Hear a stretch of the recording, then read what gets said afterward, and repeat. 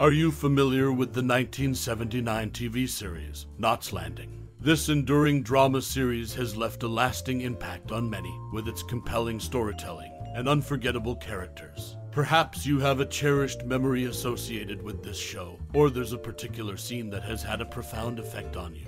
We'd love to hear your stories and memories in the comments below. Now, let's delve into some intriguing facts about Knots Landing. This popular series was a spin-off of Dallas and revolved around the lives of the residents in a seemingly peaceful California cul-de-sac. It ran for an impressive 14 seasons, making it one of the longest-running primetime dramas in television history. Knots Landing was known for its complex character relationships, intricate plots, and the way it tackled real-life issues, making it a timeless classic for TV enthusiasts. Do you have a cherished memory or a personal experience related to this TV series? We would love to hear your stories and memories in the comments below. Share your thoughts and reminisce about the enduring impact of Knots Landing on your life. Let's keep the conversation going. Knots Landing, a popular TV series that aired from 1979 to 1993, emerged as a successful spin-off of the equally iconic series, Dallas. Set in the same fictional universe, Knots Landing focused on the lives of the middle-class residents of a Southern California suburb. The show delved into their personal and professional struggles, exploring complex relationships, betrayals, and personal growth. Key characters included Curran and Sid Fairgate, Valene, and Gary Ewing, and Abby Cunningham, each with their unique dynamics that captivated audiences. What set Knots Landing apart was its distinct narrative style, combining domestic drama with elements of suspense and intrigue, creating a compelling, character-driven storyline. The series addressed social issues of its time, such as infidelity, alcoholism, and the evolving roles of women in society. As a result, Knots Landing left a significant mark on popular culture, known for its character-driven storytelling and emotional depth. It ran for 14 seasons and continued to resonate with viewers long after its conclusion, earning a well-deserved place in the annals of television history. When the show debuted in 1979, Knots Landing didn't start with high ratings. To boost its popularity, the producers tried bringing in a few guest stars from Dallas, but it didn't save the show from almost being canceled. Knots Landing had a rocky start, and its survival was far from certain. This early struggle was a testament to the series' eventual rise to success. The show's journey from a struggling debut to becoming a significant part of television history is an interesting aspect of Knots Landing's story. It's a reminder that sometimes, even when things seem bleak, persistence and creative decisions can turn the tide in the world of television. David Jacobs, the creator of the show, came up with the title based on the Palos Verdes Peninsula, south of Los Angeles, which had cul-de-sacs. The word landing was inspired by the many places in America called landing near bodies of water. As for Knots, it was a playful addition, a nod to the complexities of married life. The title's origin adds a quirky touch to the show's overall narrative. These behind-the-scenes tidbits give us a glimpse into the challenges and creative decisions that shaped Knots Landing. It's a testament to the resilience of the show and the creative thinking that went into its making. In the world of television, Knots Landing, the 1979 TV series, holds a unique place. It's known for its engaging characters and dramatic storytelling. But did you know that some of its main actors had a prequel of sorts before the show even began?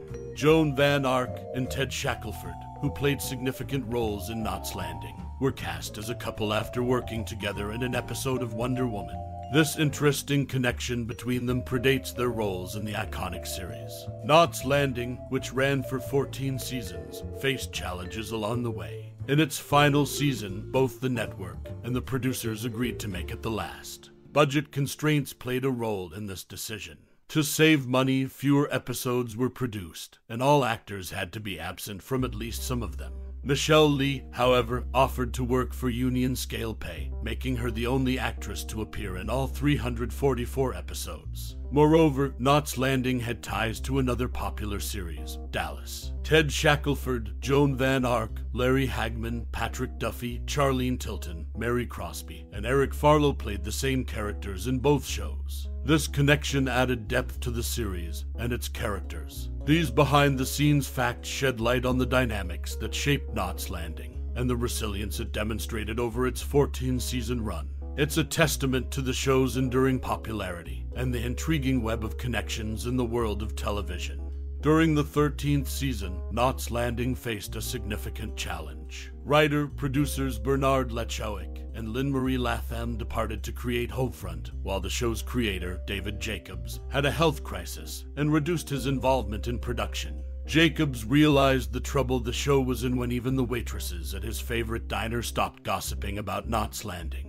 To salvage the situation, production was halted on November 20th, 1991, and head writer John Romano was replaced by Ann Marcus. This critical period in the show's history marked a turning point, demonstrating the behind-the-scenes struggles faced by Knots Landing during its 13th season. Michele Lee's casting as Karen Fairgate MacKenzie was a pivotal decision. Despite not guest starring on Dallas, she was the first and only choice of producers David Jacobs and Michael Filerman for the lead role. Lee had been looking for a television series to star in, hoping for a sitcom, but ended up on Knots Landing. This choice had a lasting impact on the show's success and cemented her place in the series. Two cast members, Michele Lee and Ted Shackelford, remained with the series from its first episode in 1979 until the final episode in 1993. Michele Lee's record of appearing in all 344 episodes was a remarkable feat and a testament to her dedication to the show.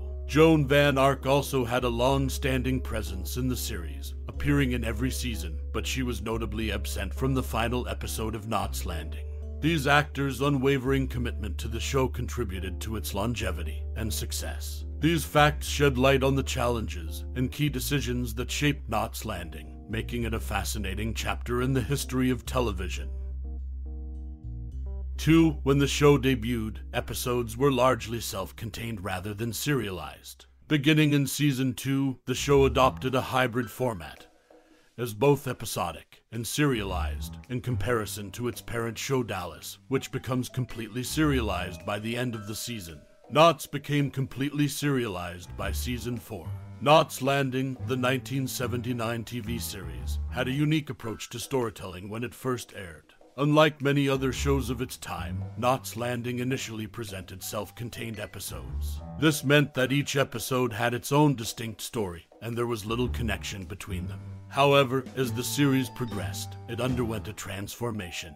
In Season 2, Knots Landing started to adopt a hybrid format, blending episodic and serialized elements. This shift allowed the show to delve deeper into the lives of its characters and explore more complex storylines. It was a departure from its parent show, Dallas, which had already embraced full serialization by the end of its first season. By Season 4, Knots Landing had fully embraced the serialized format, creating interconnected story arcs that kept viewers engaged and invested in the lives of the characters. This change in storytelling style contributed to the show's enduring popularity and made it a significant part of television history. This shift from episodic to serialized storytelling was a crucial turning point in Knots Landing's journey, and it set the stage for the show's continued success in the years to come.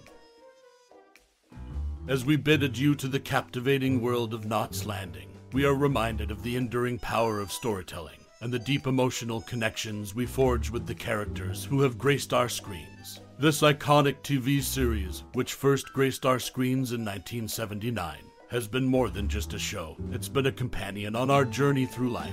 As you reflect on your own personal connection with Knots Landing, perhaps you recall the suspense and drama that kept you on the edge of your seat, or the relatable and complex characters who felt like old friends. Maybe it's the way the show delved into the intricacies of human relationships, offering a mirror to our own experiences. The series has the unique ability to transport us to a world filled with love, betrayal, ambition, and secrets, mirroring the complexities of our own lives. We invite you to share your favorite memories, moments, or thoughts about Knots Landing.